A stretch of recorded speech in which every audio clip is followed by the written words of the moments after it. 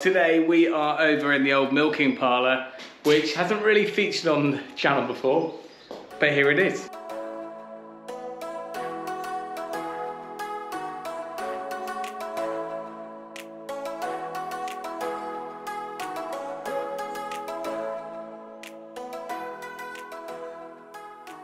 For the last 12 months or more, it has been full of a load of furniture. There is another room in there, which is where all the milking happened. That's still got a load of our belongings in. But we've got some intentions for this room and we need to get it sorted ASAP. More about that later on in the video. For now, let me show you what we got up to yesterday because it looked a little bit different.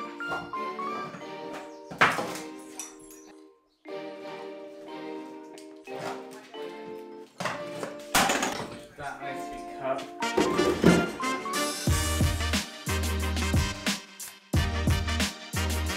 I feel like a bomb disposal squad.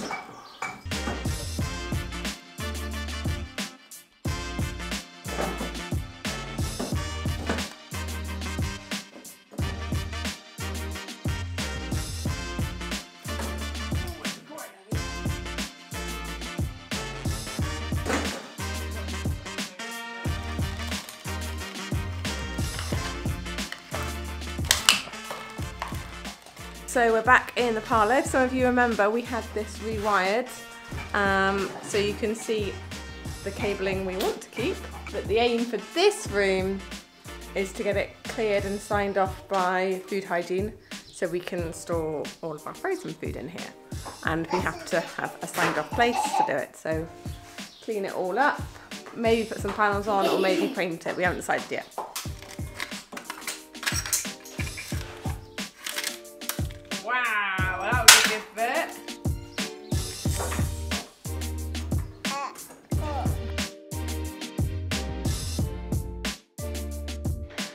So there you have it, that's where we are so far. We've made a good start. All of the big boxes and that on the wall are gone. There are 2 live double sockets that are new wiring. The rest of it is still going to come out. A lot of it's in conduit, and that conduit is holding up things we need to keep. So got to unpick a little bit now, be careful what we touch and what we don't touch. So we can get all of this cut out. Starting out yesterday trying to do it really carefully and unscrew everything, but these are pretty modern bricks, nice and hard, and the plugs are not very good, so we're just going to yank everything out.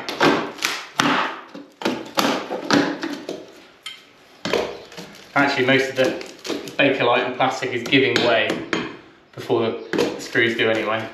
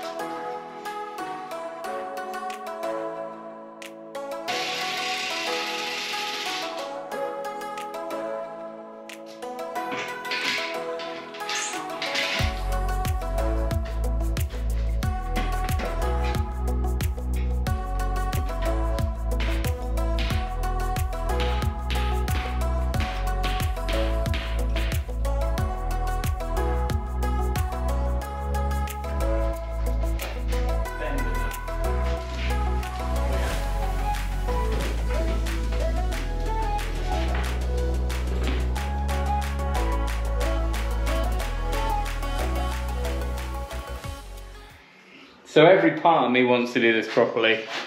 Well, not properly, but first time round, and get the whole lot blast clean, because I think it would be kind of nice to just get all these layers off. You should be able to do a good amount of this with just scraping.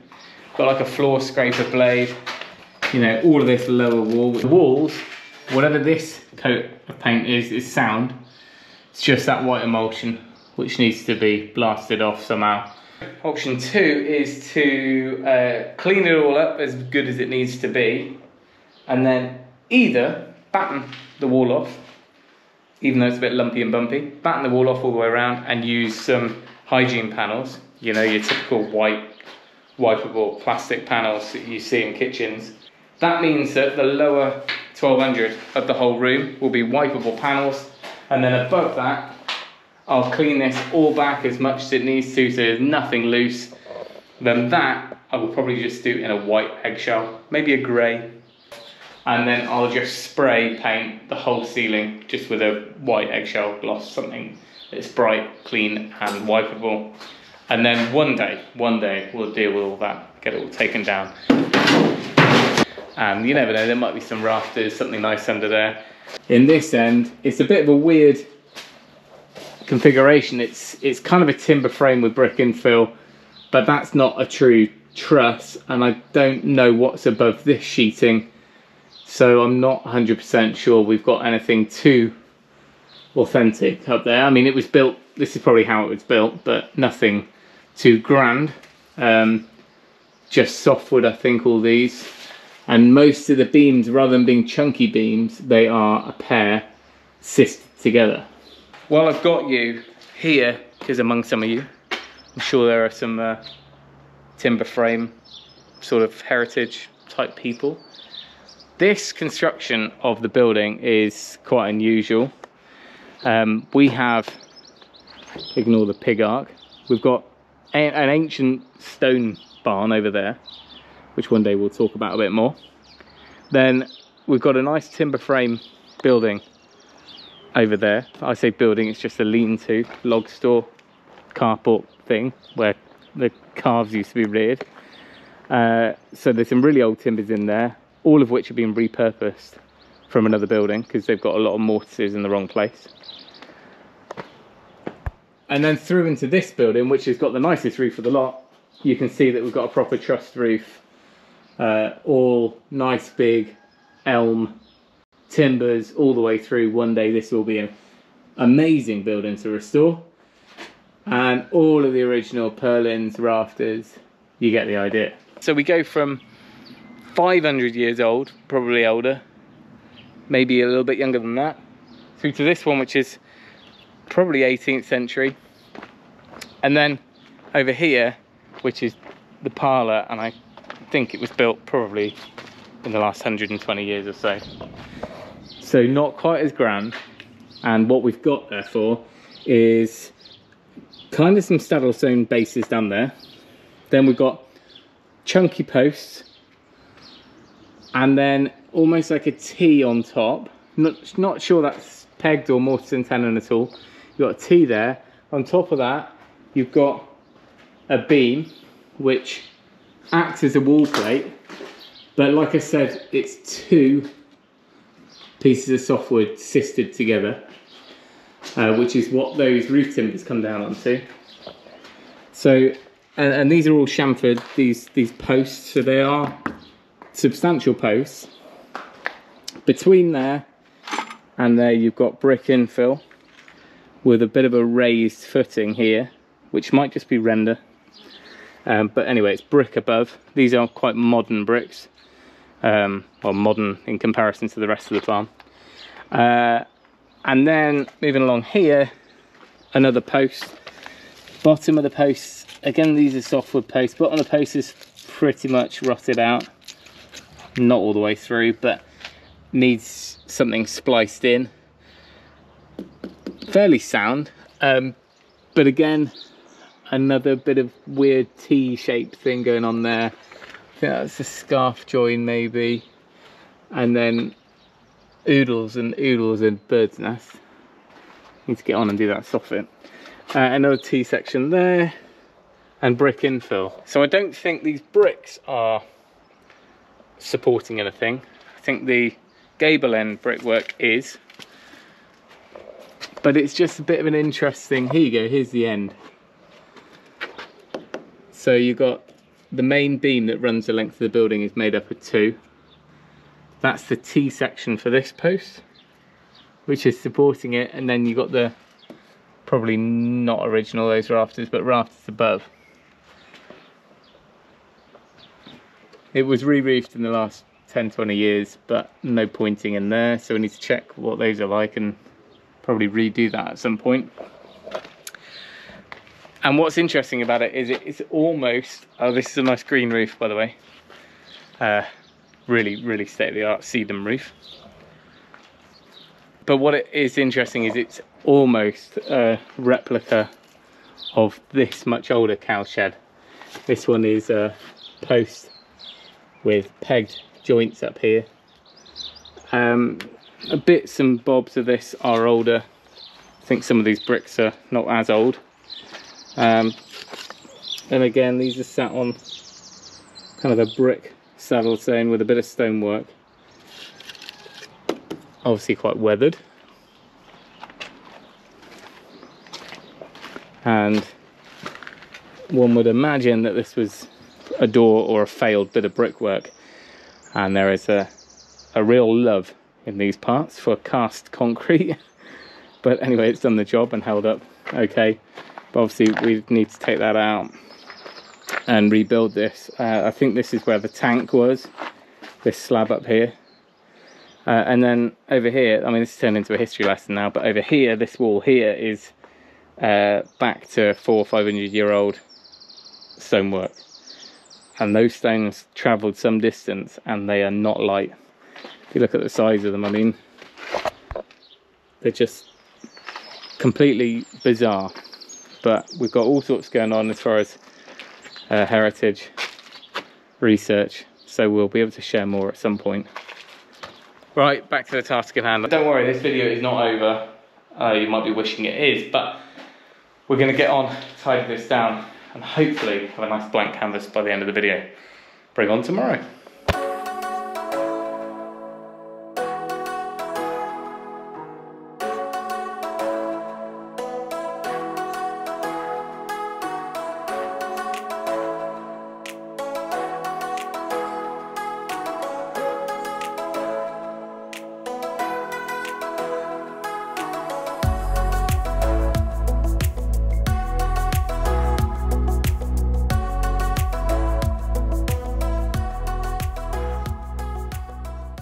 Right, we're now at the point where we can have a go with the pressure washer. It's still this little thing I bought from Tesco's 12 years ago. I will get a proper one at some point, but hopefully that'll be enough to just blast off anything loose.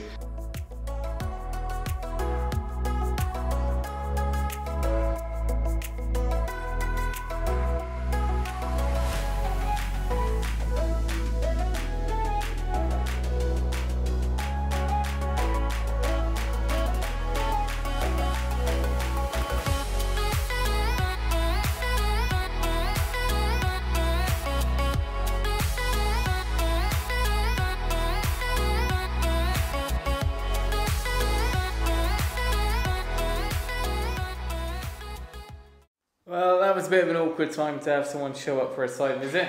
National Grid need to dig to supply next door. Anyway, what a mission.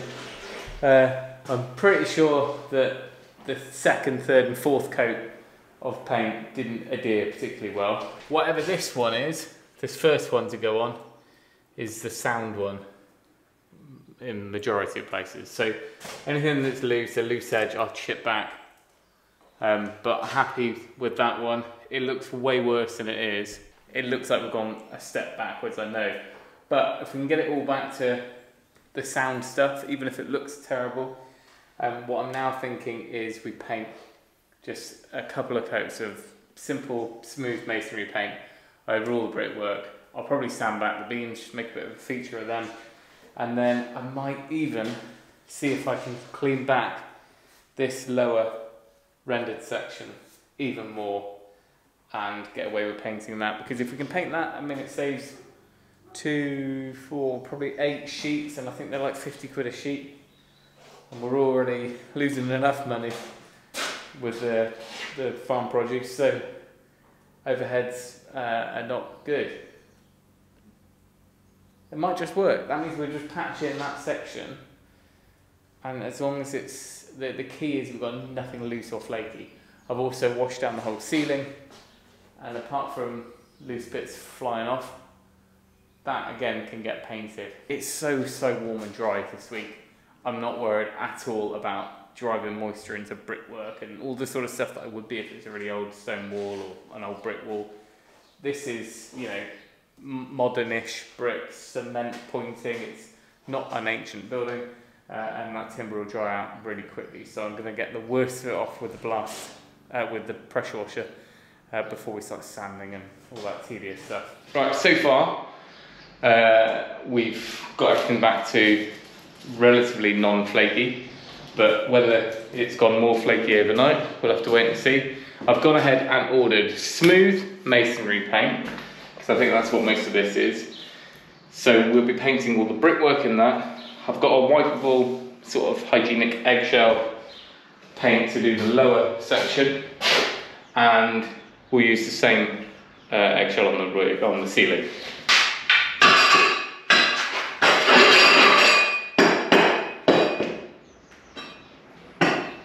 There is another option which would make it even quicker. I could tear off that whole back section of render and we have painted brick to the floor. Hear me out. I think all of this section down here is blown anyway. There's a bit of movement.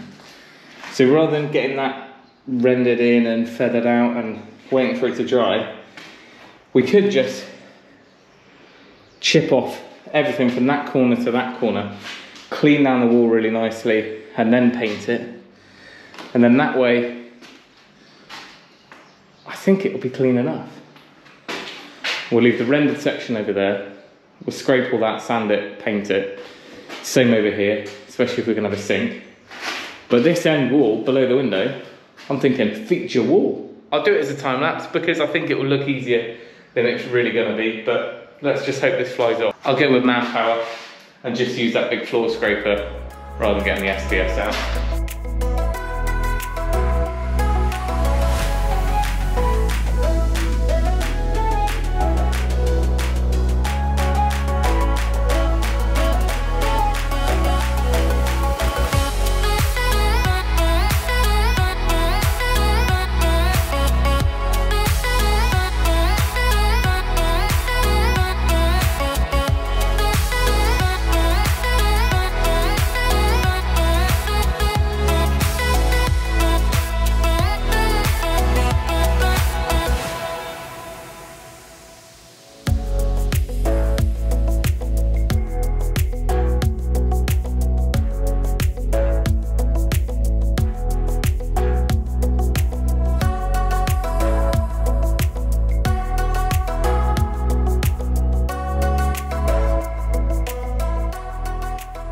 Apologies about the work there.